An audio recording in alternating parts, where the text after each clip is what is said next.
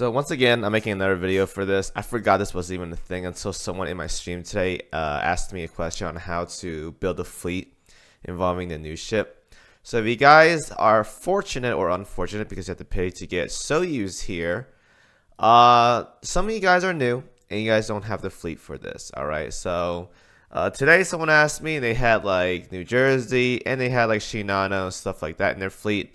So this is what they're expecting to do. Now, I'm not saying this fleet isn't bad or isn't good, because it does work. You can make this a bit better. Primarily, the reason why you don't want to run this is because Shinano, if you do this fleet, you got to run two more IJN, because Shinano needs 3 IJN to get the buffs for I think her yellow skill here or her blue skill. It's one of these skills here. She needs 3 or more IJN ships to get this buff, which makes it so they get increased 15% aviation and increased accuracy by 15%. And so in order to get the most, I guess, benefits out of this, I would put Shinano out of this, but you can run this though. It does work out because Soyuz has a skill here where you only need 2 or more. Now I thought this said 3 or more at first when I first read this like a week ago, but you only need 2, so it actually could work out here. It gives more flexibility to run 2 or more, so you can't run like say double carriers unless you want to do the other buff that she has, where she gives I believe, what was it, damage reduction? I think it was damage reduction or something like that. Actually, she buffs carriers, increase main fleet's accuracy. Okay, accuracy. Okay, so she has accuracy buff or whatever, so it's not terrible. But yeah, I would not do this for this fleet. I was pushing on another fleet though and put her with Hakuryu or something, so let's kick her out. Now, this gives you the option of having a flex slot right here. Now you can run multiple things here, you can do whatever you want. I personally just go with the option of the safe option because some of you guys are new and you guys can't get like most resources. Duke of York, again, we're going to say this once again, Duke of York is still going to be a very, very good ship.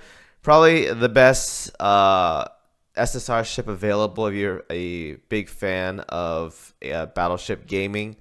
Yeah, still relevant to this day until you get Vanguard, which is probably going to be the next rerun after Kronstadt. It's going to be a while. So Duke of York here can get the job done for you. Now, Duke of York can be found in War Archives. War Archives over here. Winter's Crown right there in big, bold, pink hair on your right. You can see that you can farm for her in D3. So it's a rare drop. You get it that way. Or there's multiple factors as well too. You can go ahead and get her from, I think, the PvP shop as well. Sometimes you'll see her available in, I think, this place. Yeah. And I think there's one other spot. I think it was like one of these things here where you can grab her from these nodes or whatever. Not this one, but this is also pretty good.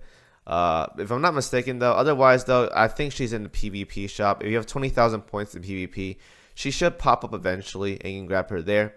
So if you guys don't want to farm for her in War Archives, then just pick her up for 20k in the shop here. And then you have a solid fleet.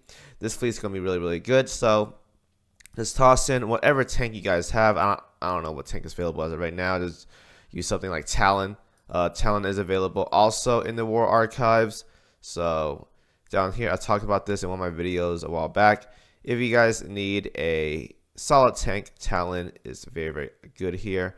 I don't think she gets buffed by Soyuz, but you can definitely run her as a fleet ship or whatever. So let's go over here. My Talon is somewhere right here. And then, I don't know, run like, I guess wave clearing. You probably need some damage to Vanguard, so I don't know what the best wave clearing ship as of right now. Maybe if you have Og, that new DD or whatever, what's her name? Ogvoy or whatever, Ognavoy. I forgot her name. You can toss her in. Yeah, Ognavoy. So toss her in. And then if you want some buffs to whatever, you can't go wrong with Helena. Helena is a very solid choice. So if you guys have Helena here, do that. And boom, there you go. Some decent wave clearing in the front because of Ogne. You got a buff from Helena. You got a tank here.